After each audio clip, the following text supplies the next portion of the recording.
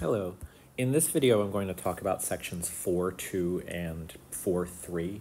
In both cases, I'm not doing everything that is in the book, but I'm touching on the most important parts, the parts that we will be discussing in class, if you missed class, the parts that will be on quizzes and tests, that kind of stuff. So in section 4.2, here are really just the two facts worth knowing. If we have a quadratic in standard form, right? So let's just remember standard form is when we don't have any parentheses or grouping, it's just some multiple of x squared plus some multiple of x plus some constant, where a, b, and c are constants, possibly negative, so it might look like subtraction. There's also vertex form. Vertex form is the one that's a little bit handier for graphing purposes because we can see the shifts. Both of these are pretty common, both have uses. So here's something to keep in mind. If your quadratic function is in standard form, quadratic functions always have parabolas as their graphs. That's just a universal fact worth knowing. This value of a here is the same as the value of a would be in vertex form. So what that means is it controls the direction and steepness.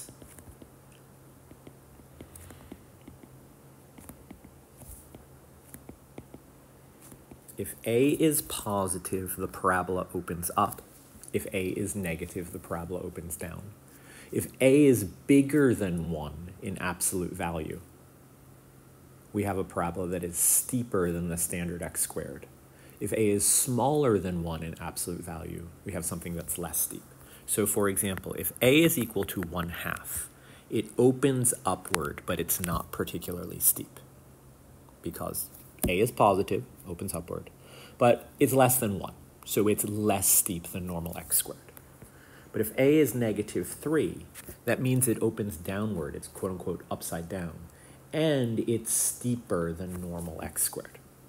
Exactly how to get that steepness just from drawing or looking at a graph is nearly impossible, but intuitively we have a vague sense that some parabolas are steeper than others.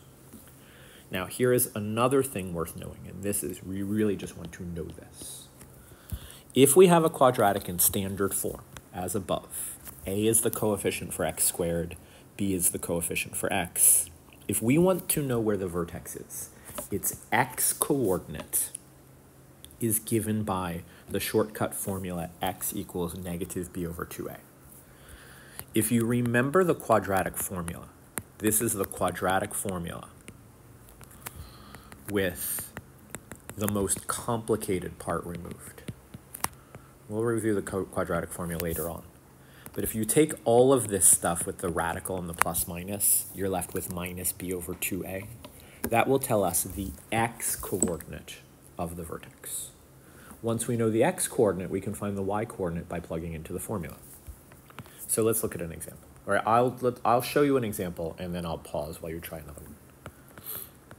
So let's find the vertex for f of x equals, let's say, 2x squared minus 12x plus 11.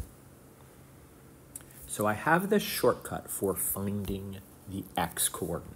I will notice a equals 2, b equals -12, c equals 11. If I want to find the x coordinate, I do minus b over 2a.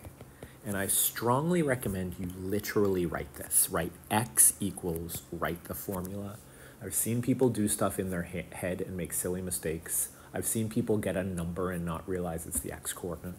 So begin by writing x equals negative b over 2a. So negative b would be negative 12, which is actually positive 12. 2a would be 4, so this is 3. So what we know about this parabola is that it's the x coordinate of the vertex is at 3. To find the corresponding y, well, we have the graph of a function. I plug in x to get y. So if I plug in 3, I would have 2 times 3 squared minus 12 times 3 plus 11. So 2 times 9 is 18, 12 times 3 is 36, plus 11. This works out to -7. So what we've learned here is that the vertex for that parabola, if we were to graph it, has an x-coordinate of 3 and a y-coordinate of -7. It opens upward, so a very rough picture of what this would look like is, here is my vertex at 3, -7, and I have a parabola that opens upward and it's kind of steep. I don't know what happened there. My parabola opens upwards, but it's kind of steep because y is equal to 2. Or sorry, a is equal to 2. Let me try another one, and then hit pause and do this yourself if you're watching the video. Find the vertex for, let's say g of x is 1/2 x squared plus 3x plus 1.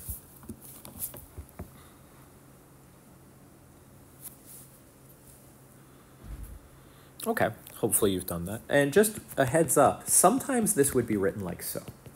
We do want to realize that dividing and multiplying by fractions are the same thing. However this appears, we have a equals 1/2, b equals 3, c equals 1. So first we'll find the x-coordinate because we have a shortcut for that. Minus b over 2a would be -3 over 1, which is -3. So the x-coordinate of this vertex is -3. To find y, we plug in -3. So we have 1/2 times -3 squared. Let's just remember, by order of operations, only x is getting squared. That 1/2 is in front. Plus 3 times -3 plus 1. So this is 1/2 times 9 minus 9 plus 1. So this is 9/2 minus 8. Let's make a common denominator. 9/2 minus 16/2, which is -7/2. So the vertex would have an x-coordinate of -3 and a y-coordinate of -7/2. This one opens upward, but is kind of wide. So if we wanted to graph this, x-coordinate of the vertex is at -3, y-coordinate is at -3.5. So the vertex is around here, and it's one that's not particularly steep. It's kind of on the wide side. Obviously, I'm not really putting much detail or work into this. This is just a general idea of what it will look like. I know where the vertex is, and I know kind of sort of how tall it is. So the real takeaway from this section is you want to know that this is the shortcut for finding the x-coordinate of the vertex if we are in standard form. Again, if we're in vertex form, you can just read it off from the shifts. Now, let's look at the next section. I'll just combine these into one video because I'm kind of skipping around. This section is called modeling with quadratic functions. And again, I'm only going to do a little bit. There's an interesting fact that I will mention, but I will not show you exactly how to do it. Pardon me, I need to sneeze.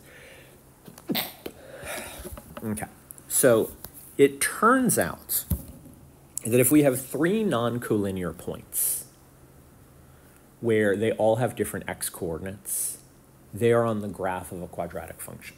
So there's sort of an analogy here. If I have 2 points, you may remember from geometry or just in your intuition that there is a unique line that connects those 2 points. Remember, lines are perfectly straight and go on forever. There are lots of curves that go through those points, but only one line. And it turns out if I have 3 points, right, those 3 points like so are certainly not all on the same line. But if they have 3 different x-coordinates, it turns out that there is a unique parabola. Now I'm just going to do my best to draw what I think it looks like. There is a unique parabola that joins them. With 2 points, we can do it with something extremely simple, namely a line. With 3 points, we can do it with something reasonably simple, a parabola. As far as algebra goes, parabolas are not that bad, considering all of the other kinds of things we could do. Now, There is a way to learn how to find that parabola on your calculator that I'm just not going to go into. If you are curious, you may ask me and I will explain it outside class. But in this section, there's also just a little bit about how can we use what we know about quadratics to solve word problems.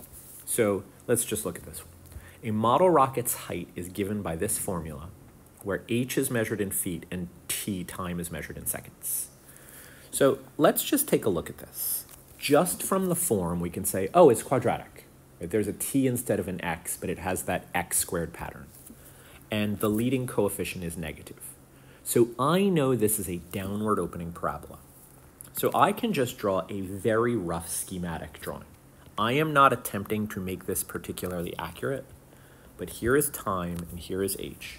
And I know when I graph this, I am going to have a downward opening parabola. The exact details are not important.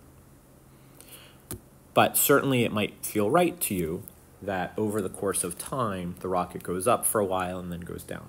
So we're seeing that pattern. All I need is this very rough picture.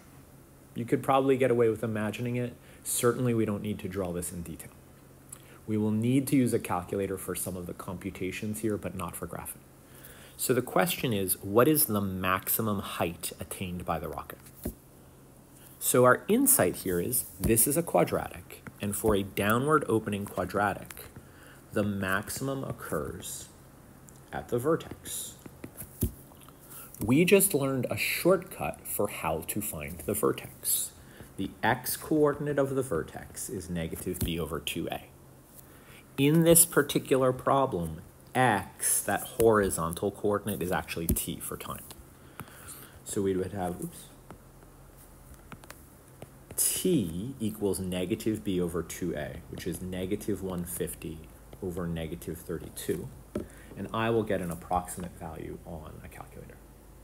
So 150 divided by 32, you can just do that because the negatives cancel. And this works out to 4.6875. That's what we're learning right now. That's basically the time at which it gets to its maximum. So the rocket goes up for 4 or 5 seconds. After about 4.5 seconds, it is at its maximum height. The question is, what is that maximum height? So to find the corresponding height, we'll just use this formula. This tells us height as a function of time. So height would be negative 16 times this value of t plugged in. Obviously, we're going to use a calculator.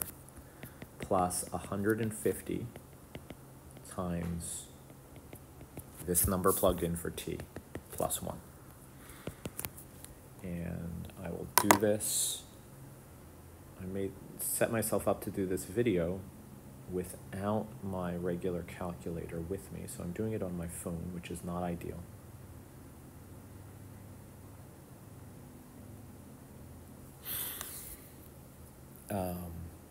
This part right here is negative 351.5625. The middle part is 703.125. So when we simplify the whole thing, if I'm not making a calculation mistake, I get 352.5625. And that is feet. So that is the answer to the question. What is the maximum height? Well, again, our approach was we think about the graph in just the broadest way, just a really quick diagram to get a sense of this. It's an upside-down parabola, so the maximum occurs at the vertex. There are a lot of word problems involving quadratics where the insight is the maximum I'm looking for or the minimum I'm looking for corresponds to the vertex of a parabola. So we find out something about that point. What we found out about that point first is the time at which it occurs. But then we have a formula that tells us how height and time are related, so I plugged that in and used my calculator to get the final answer. All right, that is it for this video.